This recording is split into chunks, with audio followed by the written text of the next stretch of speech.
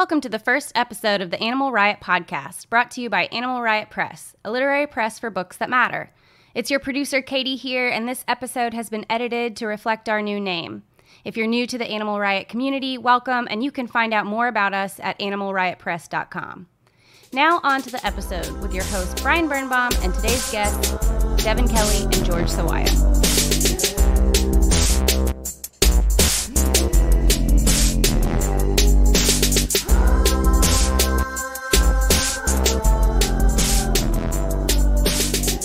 Today with me, I have Devin Kelly. Say something about yourself. Hi. Say something really interesting. The finback whale is the world's second largest whale, but the loudest mammal. Okay. I would have gone with the last time we were drinking these drinks. You almost shat yourself. I did almost shit myself. Okay, but we'll move on. George, introduce yourself. George, your face has fallen from our taping space, but that's okay. I'm invisible though. It makes me easier to talk to. There's an interesting fact. I'm easier to speak to when I can't be witnessed. That's beautiful. How about that? No, I think so. Well, I'll introduce myself. I'm Brian, and I co-founded with Katie and our friend John. But really, Devin is the bellwether for all this shit, aren't you, Devin? You came up with a name for the reading series. I am the bellwether. Yes. So, okay. It's been years. So you guys are writers. I'm a writer. That was the worst introductions I've ever heard in my life. That's okay. We'll continue. More importantly, we have this hour's brand of fuckery, which will continue on every single episode that we ever make. We'll do something stupid. Yes. And this one is the George Pour, brought to you by George. George, can you tell us what a George Pour is? Well, I did write down some instructions, and I went over them with George, but I'd be happy to let George actually just go ahead and talk about it. Yeah, it's a simple principle, really. It's a concoction like most good things that is born out of hardship, as so many things in the South are. It's born out of hardship. You've got about $11 for a bottle of whiskey, usually Old Crow. Preferably Jim Beam if you're sitting flush, if it's payday. Or the Dickel. You get about the Dickel, yeah. The Dickel. You could use Dickel as well. Okay, I use Evan Dickel Williams. as well, but it needs to be a bourbon. Yeah. Okay. Let me see. It needs to be a bourbon, and it's not a bourbon. I did it. We did. We got a bourbon here. It's not what you want. It's better than, but it's a bourbon. It's not ideal, and then you need some kind of soda. Usually, a diet Dr. Pepper. If you're watching your figure, they can be procured from any, neighborhood gas stations. Usually, 1 or 2 should do it for the bottle, maybe 3. You take a pint glass, you fill it up to the top, brimming with ice, all the way up. The ice. You fill about 3/4. Yeah. All ice has got to be all the way up. That's chief. It's chief that the ice must be all the way up. I remember. Then you pour in about 3/4 bourbon. Top it off with Dr. Pepper. Stir. And imbibe until whatever you're escaping has been thoroughly evaded. Or until something comes to escape you. Yeah. This is true. This time we'll avoid any marijuana, which I think is what tipped Devin over the edge all those years ago. Yes. But not advisable to mix. Yeah, I mean, unless you're me. I like mixing. I will later. Later, I will mix. So you gave us all the instructions, which is great. Thank you for relieving me of that duty. But the last instruction, the last directive, is to consume the George Pour, which we will now do over the course of this podcast. Yes. Okay, and then we will talk about something literary. Sapiens: A Brief History of Humankind by Yuval Noah Harari, an Israelite. An Israelite? Is that too biblical? He's from Israel. Basically, George thinks, Israel's hilarious. George, do you have anything to say about that? Not that I think would be fitting for this podcast. I think Israelite is hilarious. Israelites, the Canaanites. Yeah, it does sound... myself am a Phoenician. Yeah, I'm a Sephardic. I think ite is a great suffix for a group of people, and I wish that ite was used as a suffix for all. Brianite. Yes. Are we Brianites? I mean, I'm a Washingtonian, but I wish I was a Washingtonite Yeah, that'd be better. or a New Yorkite. Okay, so Fair anyways, enough. this Israelite, this young Israel gentleman, wrote a book basically about humans, but not just humans, Homo sapiens in particular. So basically dating back about 70,000 years to the emergence of language, essentially. And, he goes on to talk about how language shaped our origin myths, which controlled populations and set laws and ethics and, created money and, all that motivation for economies and stuff like that. But before he does any of that, he talks about how we evolved past all the other human species and animals in the world because of the ability to tell fiction or to lie, whichever you prefer. And being that we all have engaged in this practice, Narrative. everyone in the world, narrative, Oral history. everyone in this room has participated in writing fiction as a serious practice, which I would not recommend to anyone else. But we all lie and stuff, But, so we thought this was a good place to start. We're all writers. We're starting a press. We're publishing my novel first, which is, borderline And not a lie. cronyism, Yeah. maybe. It's truly. But anyway, so fiction is the basis of everything. That's what he says. I'm kind of paraphrasing. What do we have to say about I was that? actually just talking about this in my role as a high school teacher and shaper of young minds. We were reading. George, have you read The Great Gatsby? Oh yeah, totally. There's a pause there.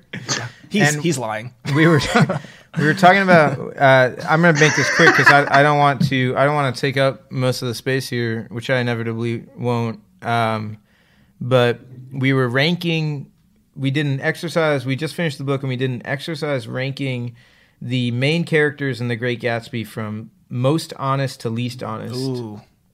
And when we initially did it, all the students I had ranked Nick Carraway, the narrator of The Great Gatsby, as the most honest person, simply because he was the narrator. Off the hip, I probably would have said the same. And it was interesting to introduce the idea to them that Nick Carraway is, one, fictional, and not F. Scott Fitzgerald, and because of that, could contain an element of unreliability as a narrator. And so it's sort of a fictional representation of the unreliability of narrative as a practice. That's meta. As a practice for conveying truth. Yes. And I did a quick little example with them of like, anytime you tell a story, I was talking to them, that you think is funny and no one laughs, the first thing you do if you tell that story again is what? What do you do? I don't know. Change the punchline. Yeah, you do some sort of embellishment. You embellish like you do better. You do. Yeah, you tell it better. You tell it better, which in essence means you have to incorporate some element of the lie. Yeah. No, that's interesting, Dev, because you're talking like so. What you're saying is that there's almost like a snowball effect, that we get the reward of a laugh when we tell a story, and that encourages like further hyperbole, further fictionalizing, like the more outlandish it becomes, Like the fish. more feedback, like positive feedback we get. Yeah, like the fish. Yeah, every time you tell the fish story, your hands grow farther apart. Oh, that's okay. The fish I caught. I thought yeah. the fish was some sort of story we all read in grad school. Now remember and that you everything. tied that back to. Go ahead, George. Sorry, go ahead. No, you go ahead. I was just going to say that that you tied that back to honesty. I was reading an article a while back about why humans, and this will tie back into Sapiens as well, why humans are so piss poor at detecting lies, that we're not good at it. That a human being has about a 54% chance, if I'm remembering correctly, of telling when there's a lie. So a little bit better than a coin flip for being able to identify when you're being lied to, because we don't have a lot of practice. Like, we don't get feedback when we're right and we think somebody's lying. A lot of the times they'll just deny it. And then when we're wrong and we're sure that somebody's lying, like, we can't be convinced, So we're bad at lying because we're unpracticed at it. and B, because we don't get a lot of feedback. So even the best of us is marginally better than a coin toss, which is why we have so many fictions and why fictions are so good for us. Perhaps we can't segregate fact from fiction quite as aptly as we think we can. That's interesting. I like your point. I don't know if we're unpracticed at lying so much as we're unpracticed at I'm trying to think about, because I think we're all good at lying because everyone's told us.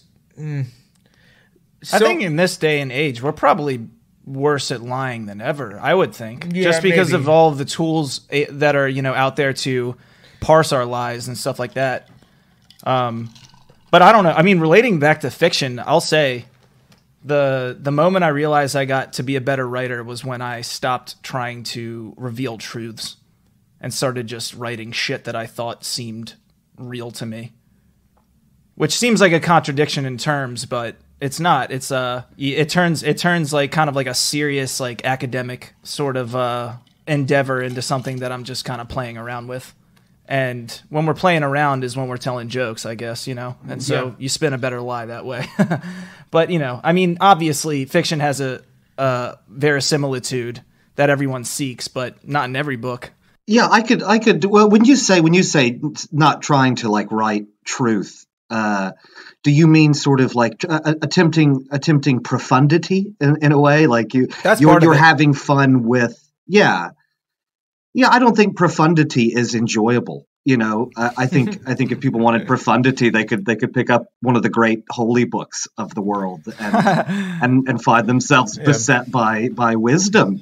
Or the Scarlet Letter. I think people have to be, or the Scarlet Letter. People have to be fooled into epiphany or hoodwinked into wisdom. You can't just throw it at them unless you're a poet on Twitter or a prognosticator in one of America's great news channels.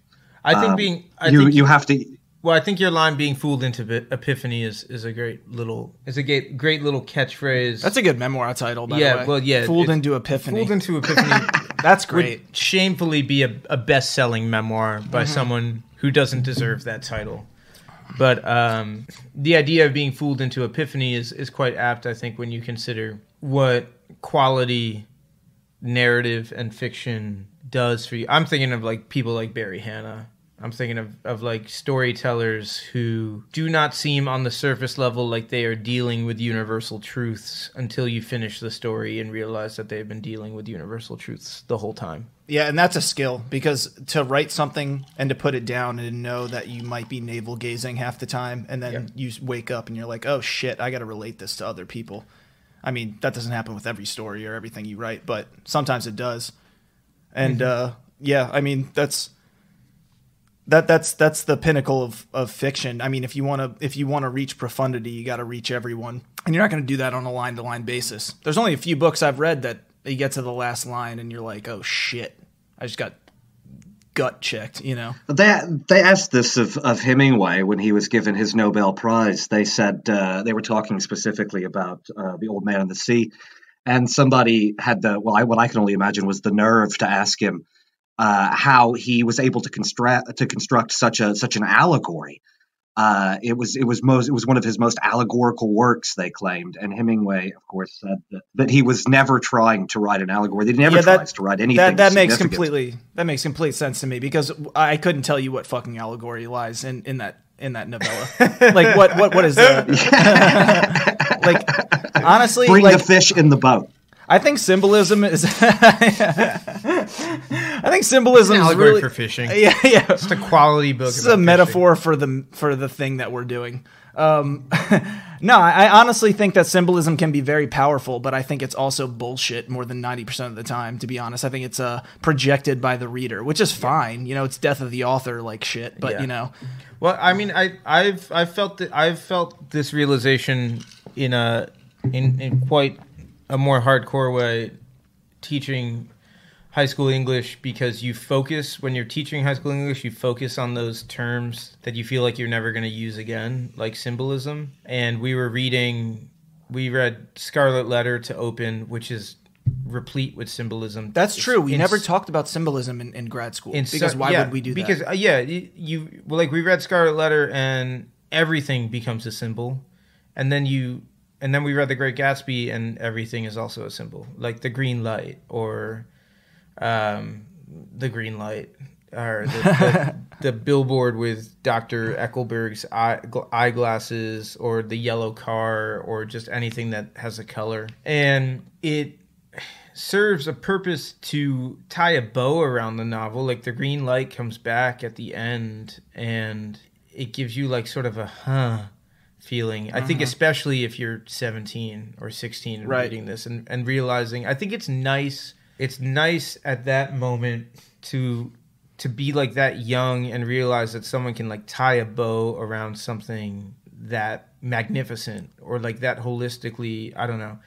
But at the same time, it does nothing to further truth or narrative. The only thing I think symbolism serves to do is potentially relate to human experience, in that we endow our life. We endow things in our life with meaning. Yep. But those things themselves don't actually further our lives like they do in a novel. Like an author can put a thing in a novel to carry the momentum of a novel. That's symbolism. But in our lives, if we are truth-telling through fictionalizing, like nothing holds significance other than what we give significance to. Right, yeah. And that's why fiction is kind of like a lie that is a truth. But before we continue about, this conversation, I want to mention that I think our biggest goal on this podcast is to get more women on it, because we're talking about the Scarlet Letter right now, and it's just a bunch of dudes. Yes. And that's fine. But moving on. Yeah, I'm curious as to how much of that symbolism was taught to you. How much did you pick up yourself? Because I couldn't tell you, because basically virtually every book that was given to me in high school, I did not read. I didn't start seriously reading until I was 18 or 19 I'm years also old, realizing as a high school teacher now, most of my kids don't read the book. Yeah, which is a fact. I mean, like, especially when I learned that you could just read the Cliff's Notes. This is like poor. I'm not a good role model, because I should be. There's also like 85 different versions of Cliff Notes now. Yeah, there's Schmoop, Spark Notes. Don't Cliff even tell Notes. me, man. Schmoop is the thing that all the kids. Should I write a Cliff's Notes for my own book? Is that like the most narcissistic thing? Schmoop it, yeah. Just schmoop it. Schmoop it. You can put Just little. schmoop my own, I'm gonna schmoop my own book. Anyway.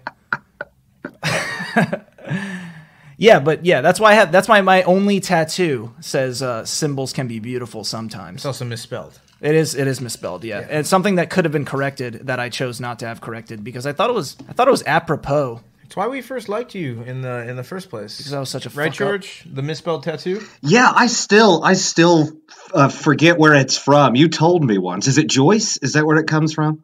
It's Vonnegut, I believe. I'm not Brian. Vonnegut.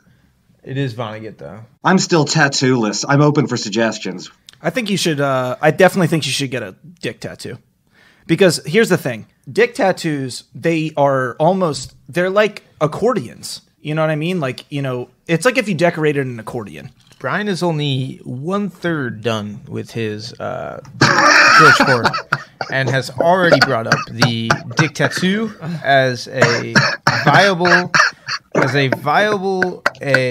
think it's a viable enterprise for inking permanently one's own skin. At some point, I'm going to start speaking from the peanut gallery over here and just bleeping you on air. Okay, that's fine. I've already said that George hates Jews, which is just not true. And that's fake news.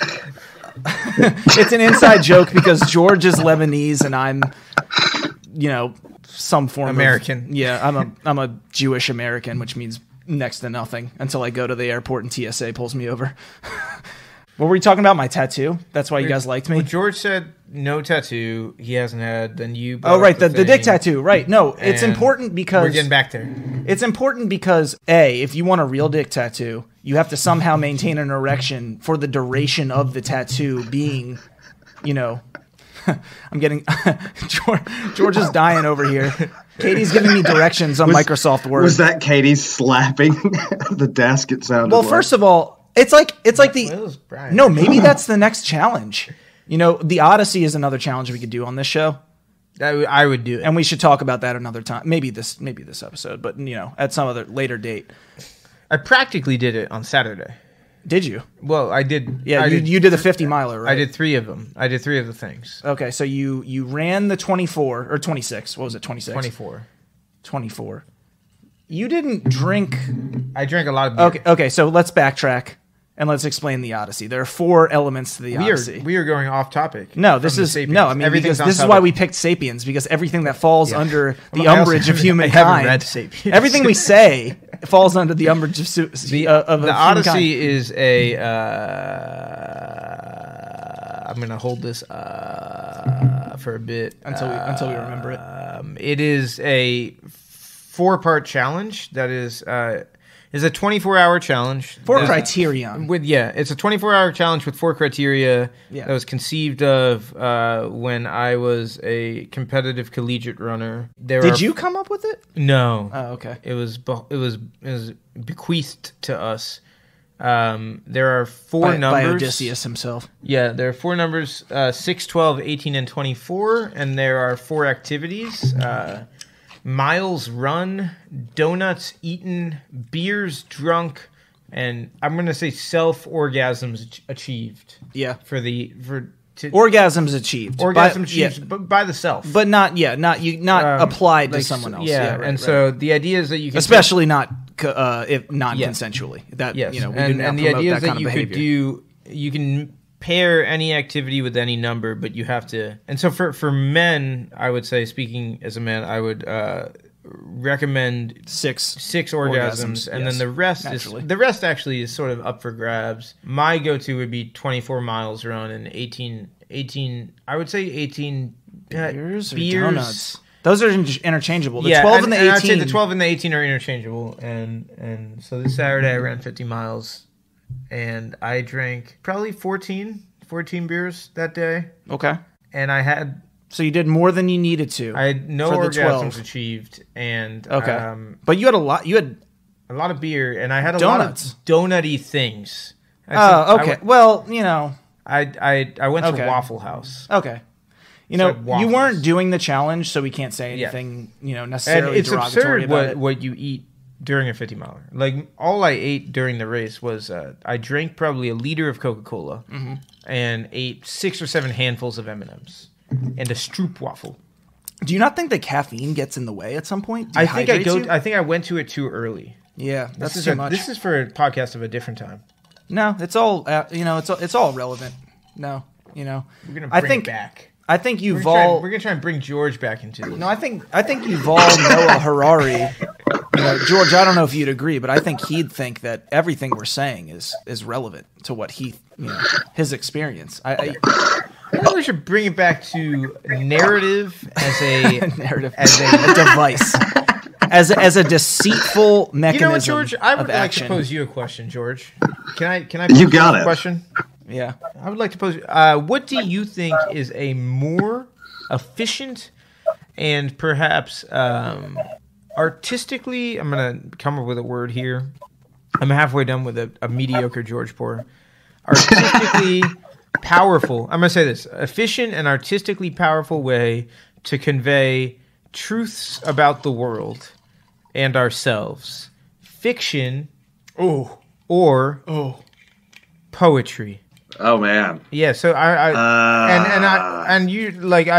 our audience, I would like to give a bit of background that George, I think, is one of the finest unknown poets in America. Unknown. I know of him. Yeah.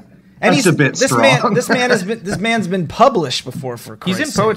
He's in poets.org. What's your answer to that question, George? Which is more able? Is that essentially what we're boiling down to?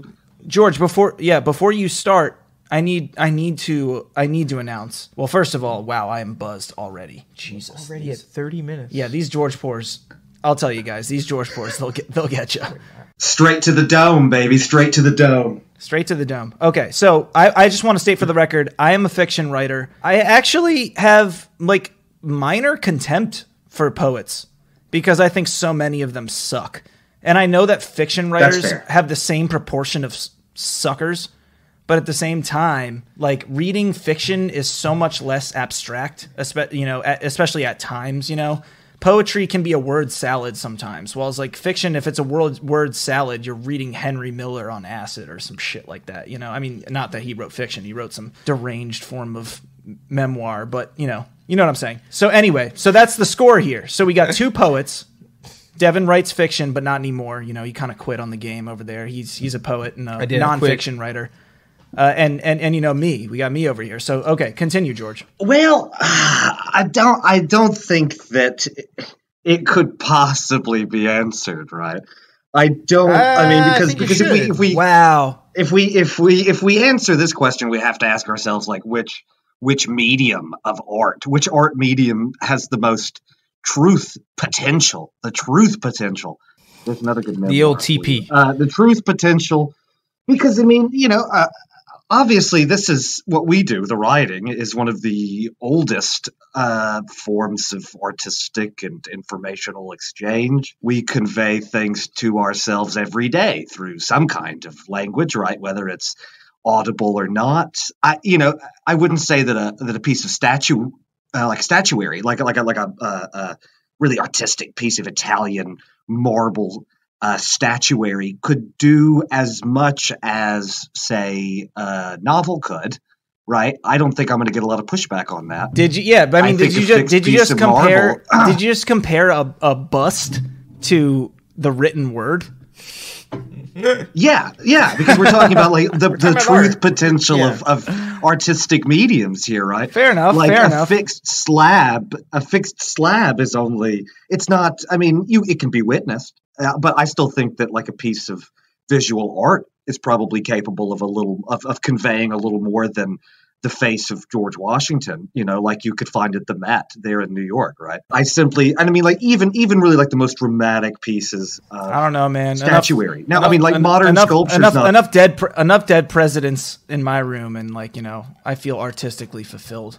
Well, also to quickly counteract the point that George has not made, but as a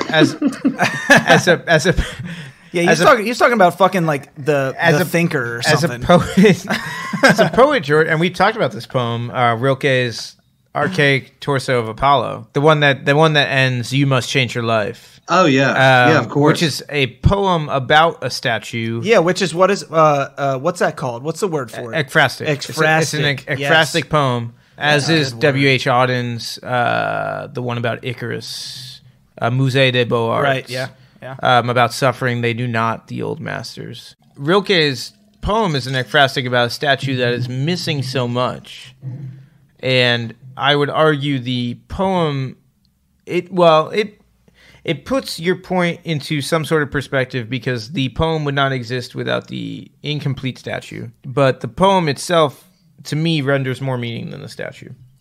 Because of the incompleteness of the statue. Maybe that in and of itself, that double sort of existence of both is a good sort of reckoning for art itself, that one cannot exist without the other. But that's all great and good. It is great and good. But we wanted Mm-hmm. to know. We wanted George's opinion. You euphemistically said, "What's better, poetry or fiction?" And George didn't. That's basically what you said. And George didn't put it. And George, I want someone. Before we even continue with the conversation, I'm going to count to 3. No, but okay, at the end we'll of 3, all right, okay. You have to say poetry or fiction. George, you on board? Oh man, you I have can't to. believe you This put is me in such. this position. You have to. This is phoning it in. Where we all know what we're going to say. What I want to do. I might say fiction. What I want to do is I might say fiction, but what you said basically better at revealing truth. Mm-hmm. But we have to define truth, because we were just talking about how fiction has a better ability. Yeah, maybe we end the podcast by us doing the 1, 2, 3. I kind of like that idea, actually. Yeah.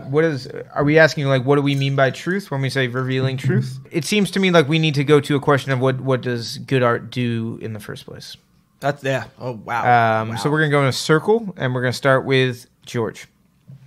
The question is, what does good art do? Is that the question? What does good art do? What does good art do? WDGAD. What do you got? What does it do? What does it do? And why do we do it still?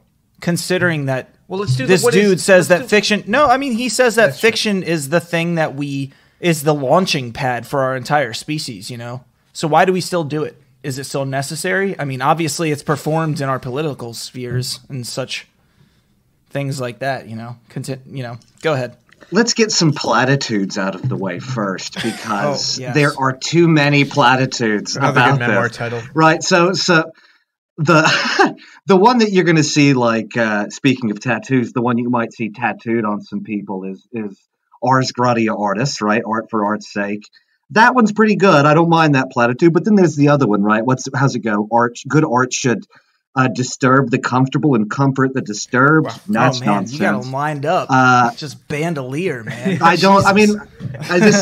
That's garbage, right? And then there's this whole idea that anyone who creates art is attempting to escape death. That's also bullshit. Right? In many ways, I think making art pulls us towards the impermanent, right? You were talking about the difference between poetry and fiction. It's my assertion that poetry celebrates the impermanent, while fiction attempts to preserve something. That's what I contest. But what must good art do? Good art must be different. It's got to be advancing the narrative, right? Especially when we talk about fiction, we're talking about contributing to the great conversation, right? If all you've got to do is bang the same, like bad detective story drum, or another iteration of like vaguely interesting commercial literature. Like, I don't know why you're doing it. If you're not trying to further the craft, if you're not trying to do something different, or capture something unique, I think that's what good art does. I think anything else that just sort of follows behind everything that's already been done is not necessarily art. I think it's just commodity masquerading as creativity. So there you go. But you do come at this stuff from somewhat of a conventional angle, somewhat of drawing from tradition. So how do you how do you reconcile that with pushing the technology forward? Well, I think, I mean, we can, I'm not going to, but we could talk about the last 100 years of literature, and we could talk about the last 100 years of style, right? Where certain things have been innovated, given, any literary decade or school. Here at the onset, or at least almost 20 years into the 21st century, I think the last place that I feel qualified to innovate within a tradition is the tradition of genre, and bending genre to make it do things that it hasn't been asked to do before. That's what I like to do. So where do you see room for experimentation on the level of prose? I mean, not just fiction or nonfiction, even lines, like, verse. Do you not think that there's room to grow there? Because, I mean, I think distinct from the literary scene, language is constantly evolving. I mean, due to technology, whatever slang, whatever you want to call colloquialisms. I don't know. I mean, I've moved away from experimental stuff as I've gotten older, but at the same time stayed there because I believe in the value of the new. The value of a new perspective or a new voice, or whatever it may be, detached from any of that kind of politically driven locus of whom it's coming from. You know what I mean? Yeah. Well, again, when we look back at the 20th century, right, there's so many people that are playing with the prose on the level of the prose, right, down in the sentence doing things. You have, Hemingway, even Faulkner, of course. You've got Joyce. I mean, they practically broke the system and contributed. Oh yeah, style Faulkner, for the next 100 years. Right, Faulkner practically invented the voice of an autistic gentleman. Essentially, I mean, I don't think anyone's written about that before. If I'm not, and then you've got Gertrude Stein, Tender Buttons. Yeah. I mean, you're Yeah, Stein especially. It's happening all over the place. The 20s was that revolutionary time, but that struggled to carry on through, say, like the 60s or even the 50s. I mean, we had the beat poets, which I think are quite divisive. I think most people, if you're really into literature, especially poetry, you either fall one place or the other on the beats. But then you of course you have like the Lang pose, right? The language poets, who were just dreadful across the board, right? I forget the poem, Devin, you may remember it, where it's just one person reading like from 0 to 100, and they just get more worked up about it. 0, 1, 2, and then they just get really into it towards the end. 98, 99, things like that. I'm sorry, you've lost me, right? Who? Yeah, so okay. For every action, equal and opposite. It's like the poetic equivalent of John Cage's 433. Is it 433? Yeah, who are these people? I don't know who the language poets are. I honestly don't even know who the beat poets are, because I only know the beat fiction writers. You've Ginsberg, you've got Ferlinghetti, you've got Kerouac writing fiction. So Kerouac wrote fiction. Was he? Were they like? Was he and Burroughs and all them? Were they close with these guys? These poets? That's that same scene, right, George? Yeah. Oh, yeah. Totally. I think a lot of them. Was it Burroughs that they all sort of looked up to until he got high on smack and shot his wife in the face and nobody minded about it? Hunter S. Thompson. Yeah, and he was kind of the best of them. Gonzo, yeah. I mean, really, that's what the Beats gave us more than anything was Hunter S. Thompson. For what he was worth. I know he's divisive as well, but I quite like Hunter. Oh yeah, I like him a lot. Rum Diaries, great. I like him a lot. Well, I think Gonzo journalism, like Tom Wolfe too, I think calls a lot of fiction into question. Like is Tom Wolfe a beat? I would say he is. He was like 30s, wasn't he? No. Tom Wolfe, the journalist, is not he just passed away. I wouldn't call him a beat. I would call him like new school journalism, avant-garde. I would say he is descended from that Burroughs, Hunter S. Thompson sort of like give yourself a lot of permission to call truth whatever truth is. And I find some of Tom Wolfe's stuff. I read it because he died this year. I read the right stuff about the astronauts going to space, which was a bestseller, but also got a lot of criticism because there's a great deal of things extrapolated potentially in the book, and it calls itself nonfiction. But I found it unbelievably entertaining and a portrait of an era. And I think there's a lot of truth in its fiction, which I think is maybe should bring nonfiction into the realm of conversation, because what we call truth is so often a lie, and what we call lies. Yeah, and I think I honestly am starting to realize that's the nucleus of this conversation, because if we're talking about how you can lie and make fictions and make great stories that reflect on our actual experience, our real experience, and teach us lessons and emotions and all that great stuff. Yet and in addition to that, we have this person, Harari, who's basically, written an entire book on human history based on the idea that we can create fiction in order to further ourselves. What role does truth have in what we're doing on a day-to-day basis? Well, our politics certainly calls that into question. Easily the most important realm, I think. Yes. I think more so than anyone's sort of podunk novel or poem. And of course, science. Science is beyond a narrative truth, which would be what's being deployed in politics, right? Changing the narrative, changing the popularity. But if there's any objectivity, it has to come from physics. It has to come from chemistry. Science. It has to come from. What if we live in a world where science is completely disregarded? Well, as also, it's being now, or better yet, we live in a world. We live in a world. Well, it's almost like 50% disregarded, give or take. But we do live in a world in which science is not complete and never will be complete. Correct. And that's the big ticket right there, because we have to work our way around the fact that we don't know exactly what's going on. We never really totally will. And so these representations, these metaphors still have value, obviously, in our society. Yeah. That's why we keep writing fiction, I guess, to answer the question we've been driving at. But it's like we live in a world where our presidents, because we all here have the same president, his response to the wildfires still raging in California was that we should have more deforestation, which is a scientific lie.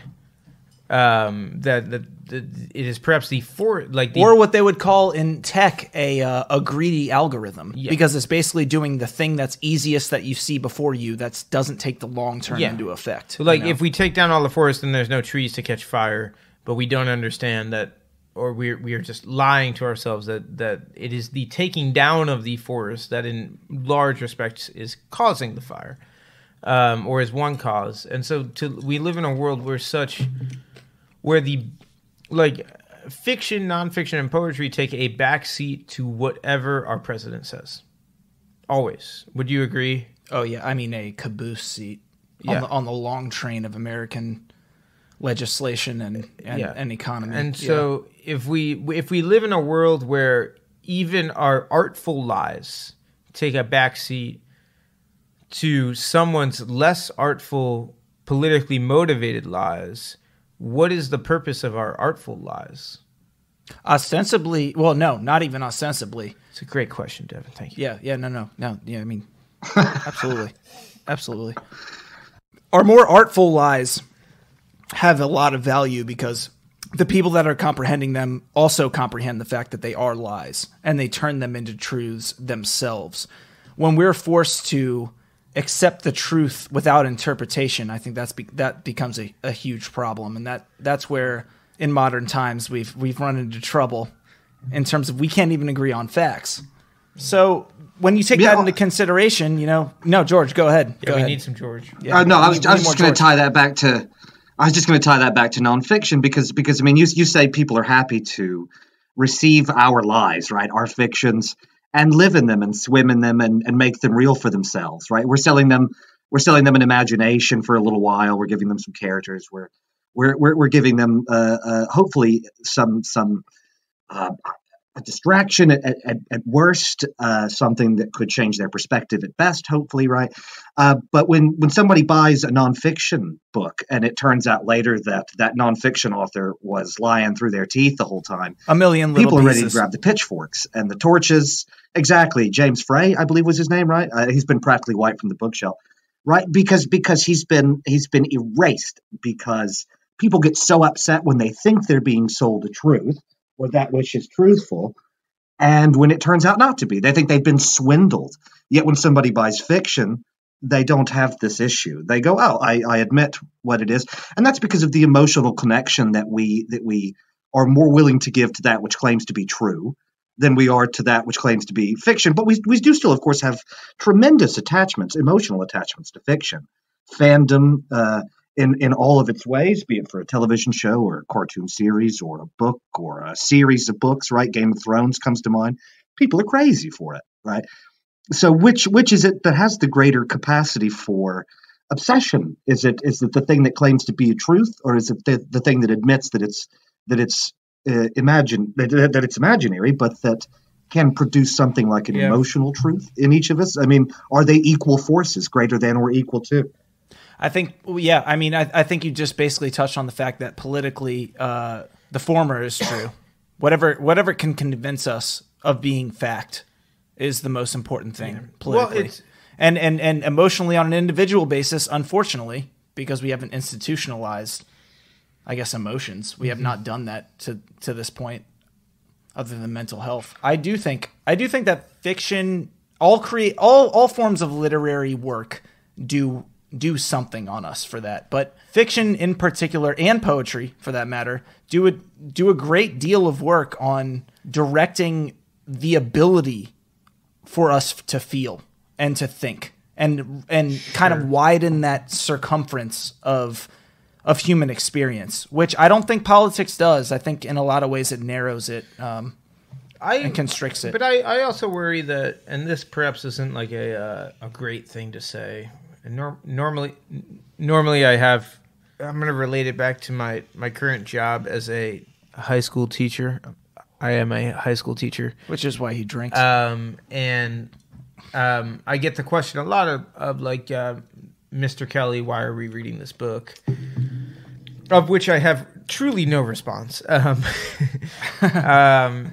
There's the one response I usually go to, which I think is like sort of paraphrased from Baldwin, which is essentially that like We read books to make us feel individually less alone in the world. We find in them a narrator or a protagonist or an antagonist, someone or some feeling that makes us feel like we are less alone in the world. Like the way in which we think about the world is not as different as we think it is. I wonder sometimes whether we are more inclined. What I wonder when I think about that is, like, I think that is a great thing, because I think so often that art does address the feelings of people who are so often unaddressed by large portions of discourse. But I also wonder about, like, how often it is that we pick up a book with a narrator that we just despise. And because we have nothing to relate in that narrator, we put the book down. And I wish that we could keep reading that book with that awful narrator. You know what I'm saying? Like, so often, I don't want us to live in a world where we just simply read things that have or relate to things that have people that we can easily relate to. I want to live in a world where we do challenge ourselves to sort of enter into the lives, especially in an artful way, of people that we cannot relate to.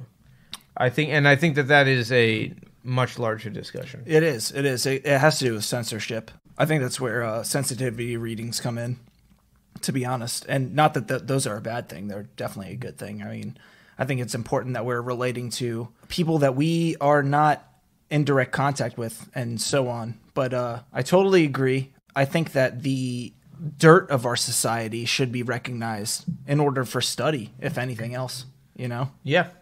Considering that we brought up truth-telling in our modern society, do you think that writing, and this is to everyone in the room, that writing in and of itself is a viable means of enacting change? Progressing the human race. Right, yeah.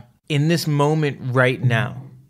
In this moment that we stand right now, like what viability does writing have to do anything? Does it? George, your turn. I don't.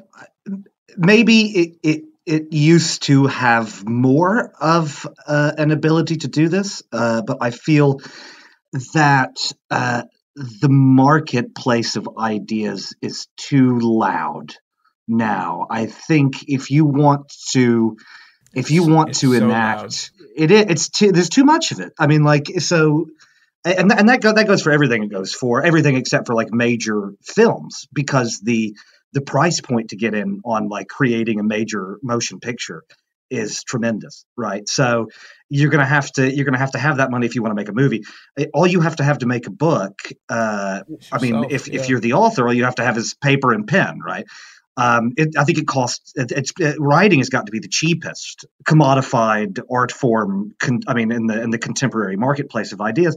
But of course, we talk about frequently in our interpersonal lives the sort of gatekeepers, the presses that sort of throttle or produce these things, and of course they're looking at it from a business perspective. You know, we think about those great books, right? The great books of history that may or may not have had more of an impact on the societies in which they were initially released, that could have eventually spread elsewhere, for good or bad. But I don't know now. Honestly, now if you want to sell a book, it practically has to be made into a movie before it sells considerably. George, I agree with that, and that's kind of the reason why we are starting the press. Our sort of rebuttal to that is that we want to acquire books that we feel deserve to be out there and that progress our species. If that's the right way to put it, I mean, I really think it is. But to prove why we want to do this is because we want to invest in our writers. So if our writers can make an impact on people around us and the communities around us, the communities that we interact with, we want to invest in them. And George, what you're saying it comes down to money. It really does. It comes down to the society we live in. And if we invest in our writers, we believe that we will put out work that does affect the kind of change that writing may have used to, or still does to a certain degree, maybe to a lesser per capita extent. but we want to increase that. That's our goal. I want to. Sorry, I didn't mean to interrupt. I want to clarify something because I think that there are ideas out there that are enacted in fiction form that can affect change. It's just as far as the consumer is concerned, it's how do we find those, right? So that if your brand is centered on that, then I think that is, declaring the mission statement of the press. We want to publish ideas. We want to publish things that are furthering the narrative, things that are furthering the conversation. And people know that about the press, and people can find those kinds of things there. But you come to as a former librarian, right? You come to the library and you want. You have that question. You pose that question to me as an adult services librarian. Which of these books is going to change me? I don't. I would have a hard time just taking you to the shelf, right? I could show you the books that changed me, the books that historically changed something. But now, we had 150,000 materials at my former library, which was a medium-sized library. It's just so much. It's so much. It's the same with TV. It's the same with music. New forms of delivery have the market swollen up like that. So there needs to be a place for that very reason. Yeah, and why thus ends my interjection. Well, I think to your point, George, the response to me, especially because we are living in, I would say, late capitalism, is that if you want to affect change, you affect change by investing in your community. And you invest in the community of relatively like-minded folks and their tangential counterparts. And you actually don't shoot for the moon. You shoot for the streetlights. Like, you shoot for little goals that you think are right above you, because most of everything is unachievable in late capitalism. Wow. And unless you have $10 billion, most of everything is deeply unachievable. And so you shoot for the goals that you can achieve, and you affect them in the places where they mean something when you achieve them. And because meaning something when you, like, getting a outcome when you achieve a goal should mean communal benefits. It should mean that, like, you see someone you directly affected and they say thank you. And I think, like, that I think is one of the weirdly positive consequences of living in this era, is that in order to affect change in this era, you return to a place where affecting change means you affect the person who is right next to you. And therefore you can directly benefit in some sort of holistic way. Like things like gratitude become more important now than they did years ago. Where, like, your gratitude was someone who got your package 2,000 miles away. I think that we are weirdly returning to an era where, like, you have to see someone right next to you. And I think that's, like, in some ways a good, bad thing. No, I agree. And I also think that literature is not just about edification or, didacticism or anything like that. It's really about bringing to people a more full version of humanity. Really. I mean, that's what it's about. And that's why we do what we do. Yeah. It's why we're doing this podcast where we're talking to people that we know and love. Exactly. Like George. So like George. Yeah. And we enrich each other in the same way that art enriches the people that receive it, right? Experience the enriching of the fleeting existence, right? Some joy, some ecstatic now that happens when we watch the series finale of a great TV show, or when we go back, we return to that book that has meant so much to us and scan through for that one paragraph that we just can't get enough of, right? I mean, it's in a lot of ways, it's the cultivation and the intelligent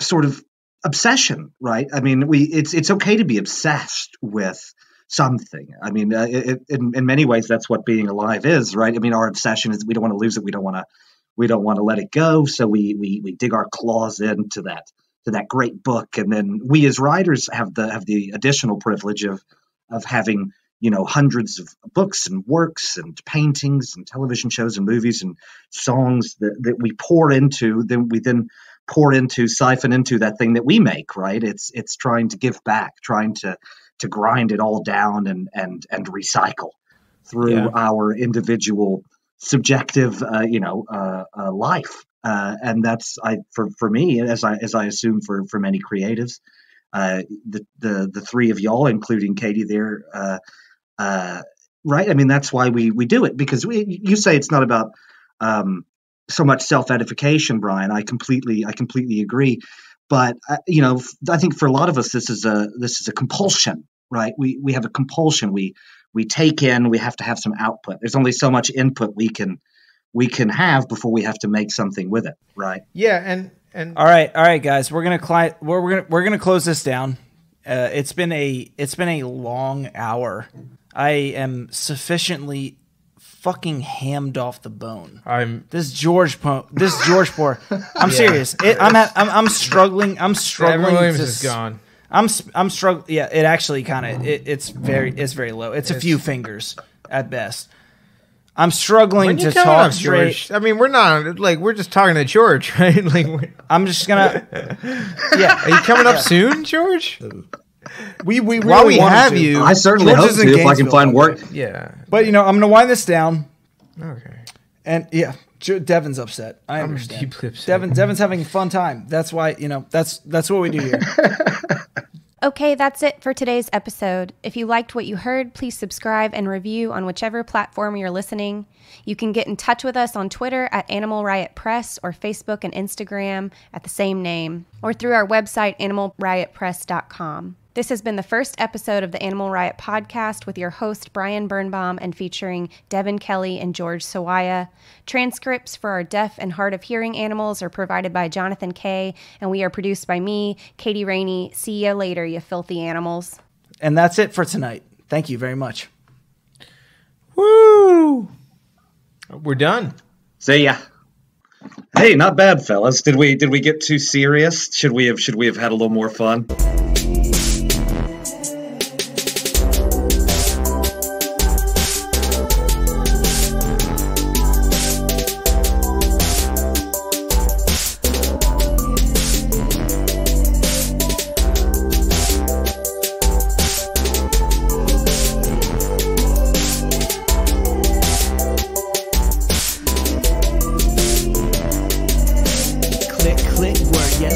It's the burn, bombing on y'all and getting gully as the fern. I don't know much about